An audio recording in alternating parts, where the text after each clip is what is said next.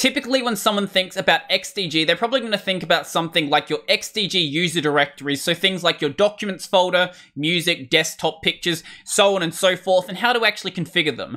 Or maybe you think about something like the XDG base directory environment variables, so things like your data dir, cache dir, config dir, and all of those. Or maybe you think about something like xdg-mime and xdg-open for consistently launching up applications. But why are all of these under the XDG banner, and where does all of this even come from? And maybe what else is under this banner as well? So in the year 2000, a new group was formed by Havoc Pennington of Red Hat, and that group was called the X Desktop Group, or XDG for short. Now, the X in their name is actually supposed to be pronounced as cross, but like with parsecs, which no one has ever said, no one has ever pronounced the X in XDG as cross. So it's supposed to be the cross desktop group or cross DG, but both of those sound really dumb, and I'm never going to say it like that again.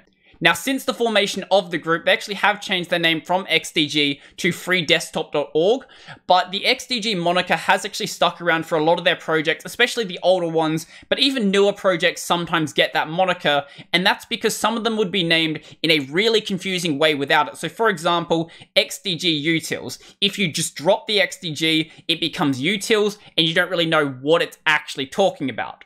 Now, this group was formed to work on interoperability and a shared base technology among desktop environments working under X11 and Wayland. So instead of having, say, GNOME, KDE, and XFC all doing their own separate ways to open up applications, they can all rely on the same standards to make it so it's much easier to actually move between these systems. And I feel like at this stage, they've sort of achieved their goal in that respect. Now, at the time of the formation of the group, Wayland didn't actually exist yet because Wayland is actually a freedesktop.org project that didn't come into existence, at least publicly, until 2008.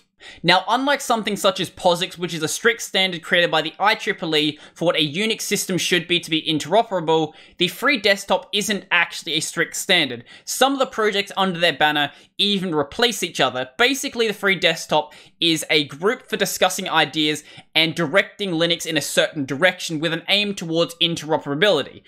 Now, because it's just a group for discussing ideas, it has much more room to actually change the things that are going on in the world compared to stricter standards out there. But this isn't always a good thing because it can lead to things changing in ways that they probably shouldn't change, interfaces changing, basically just making it a bit more confusing, but it does allow for adaptations to newer technology to be made considerably quicker.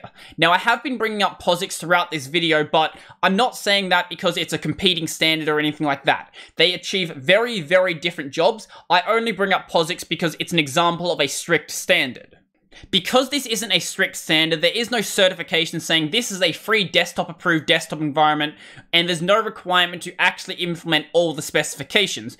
But as with POSIX, if you're going to half implement the specification, stop at the specification borders, don't half implement a specific spec, because if you half implement a spec, then I have no idea what's actually going to be contained inside of the spec, and I have to go look at your documentation rather than the documentation for the spec, and it just makes it way more confusing than it really needs to be.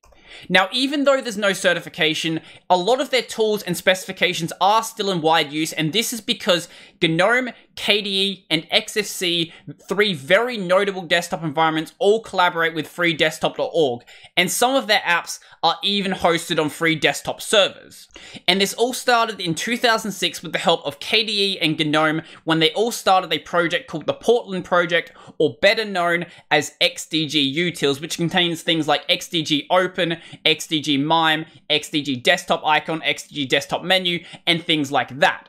And this project went and actually implemented a lot of the specifications that we'll be discussing in just a bit, and this was actually to commit to interoperability and show that these specifications actually work in a real-world desktop environment rather than just being a theoretical way that this could be handled.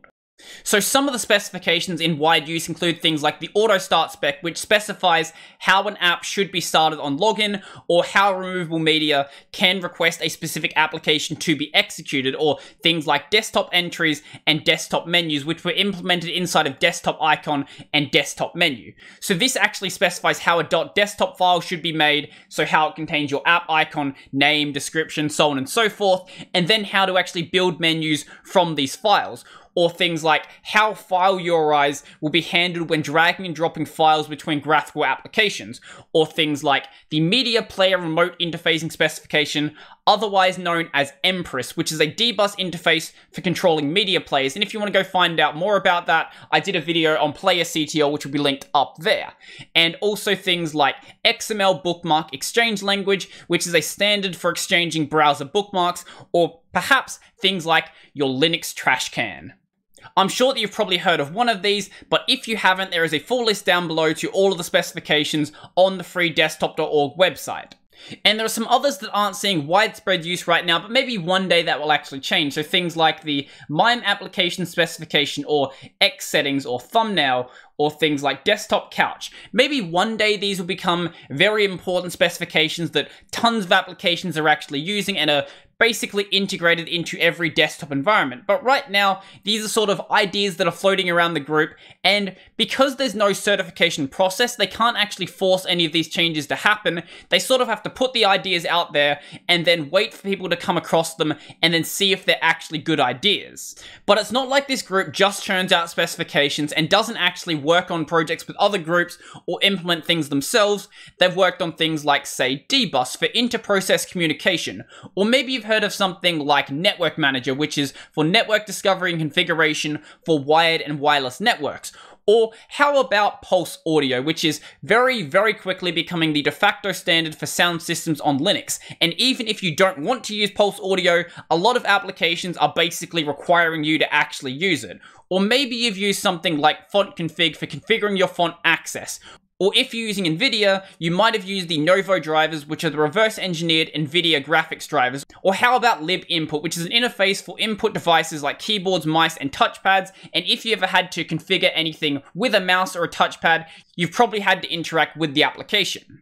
And curiously, both Xorg and Wayland are both under the Freedesktop banner. Xorg is developed by the Xorg Foundation, who actually joined Freedesktop in 2018, and Wayland is developed by Freedesktop themselves. So basically every single relevant graphics server on Linux is under the Freedesktop banner, which is sort of amusing to me. Those were the ones that caught my eye, but if you want to have a scroll through this list here and actually see what other applications are on here, have a look for yourself and see if there's anything else you recognize, like maybe something like Mesa, or I think GStream is on this list as well. So there's a bunch of projects on this list, and as you can see, this is a very important group for the way that the Linux desktop actually functions today.